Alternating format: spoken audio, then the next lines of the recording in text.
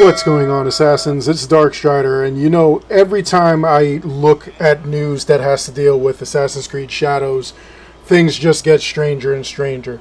So, I think it was sometime last week, I reported that somebody had started a petition against the petition against Shadows.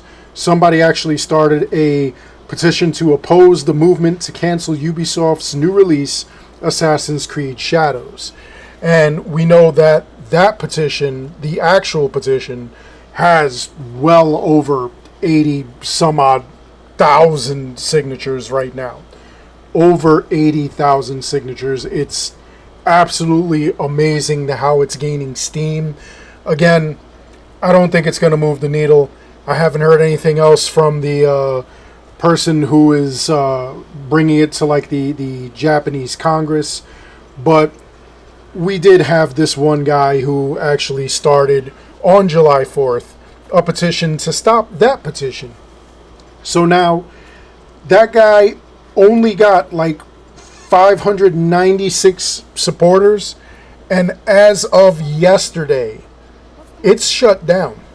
He actually shut it down. Now that's one of the reasons why I kept saying that, you know, you're more than welcome to go and check it out, but do not go and brigade that person. Don't go and, you know, just attack him verbally or, you know, over the internet or anything like that. I think that's what happened. I think that's why he shut it down. I think he got way too much pushback. You know, he thought this was going to be a slam dunk, and apparently, you know, like, people just weren't having it. People weren't happy. And in all honesty, I mean, you can't blame them. First of all, you know, people thought it was silly, like I said, that you are angry at cancel culture. You begin your whole thing about how you dislike cancel culture, but you're going to cancel their cancellation, if that makes sense, if you follow me. It's wild.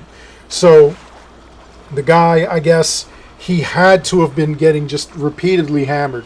Every time I checked, I always check the comments just to see like what would happen, and you know, like it just blew my mind how many people were coming for this guy. I mean, there were people that were actually defending it. There were people that are saying, you know, like, if you don't like it, don't play it, which I've been saying. There are people that are saying, you know, things about how it's fake offense, how there are Americans who are actually signing this petition, which I've actually seen.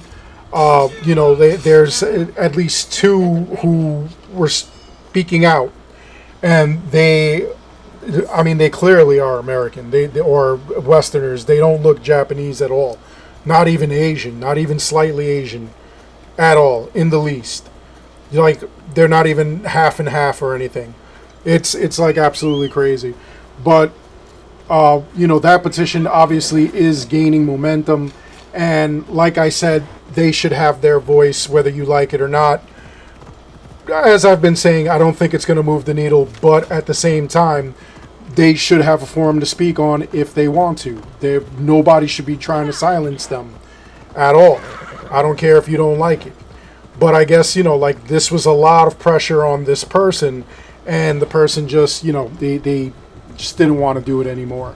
You know, I'm not going to say that they caved or they cracked or anything like that. I don't know this person personally. I don't know, you know, enough about him, or I can't get a hold of him to ask him questions, which I've been trying to ask. But, you know, it is what it is at this point. Again, I don't feel he should have attempted that.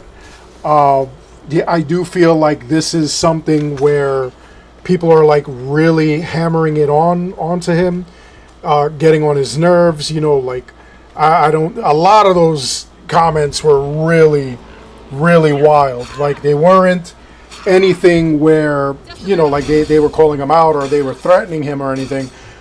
Basically, they were just asking him if he was racist, if he believes in the revisionism that is going on, and, you know, things like that.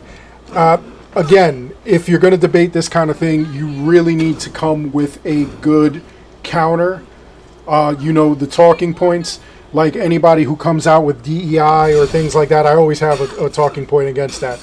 But if you're showing me actual evidence where they're offended and actual things, which there are a lot, there's a lot to talk about, you know, you got to have a defense against that. Or if you don't have a defense, you're cooked. Anyway, that's all there is for this video. I hope you enjoyed it. Please make sure you like and subscribe. It helps this channel out an awful lot. As always, I want to thank each and every one of you for watching. And until next time, take care, be good, stay safe, take care of each other. I'll see you all in the next one.